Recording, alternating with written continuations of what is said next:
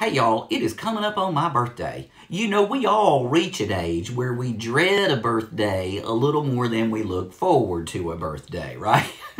But for me and my two older brothers, we've always dreaded our birthdays. You see, we're all holiday babies.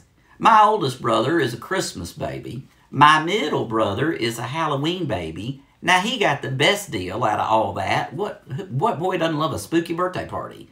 And me, the youngest, the most kind, the sweetest, and most charming, and most handsome baby of the family, my birthday is a Valentine's baby. So that's been my cross to bear for my whole life, because as a child, my mother insisted on us having themed birthday parties associated with our holidays for all of our birthdays. Now, as a little child, a pink and red heart-shaped cake is fun and whimsical.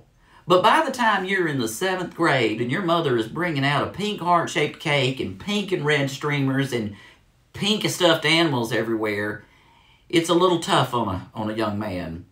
So I remember when I asked my mother, I said, "Mom, for my birthday this year, can I just have a plain chocolate cake and a pizza party?" And she cried. "Oh, my Valentine's baby." It broke her heart. But I insisted.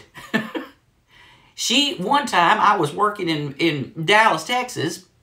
I was an executive at United Healthcare, and my mother had them deliver a Baskin-Robbins ice cream cake to my office so I could share with everyone that worked with me.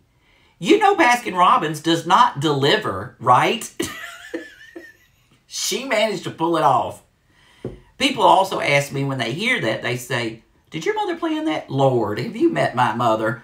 My mother in no way planned to have her babies around the holidays. But I'd like to give some quick advice to mothers. If you have a holiday baby, don't force that burden on them. And even maybe if you have a Christmas baby, for sure, change that birth date and celebrate during May or September. There's no law that says you have to have a birthday party on the birthday. You know, that's just a tough thing for a kid to always be associated.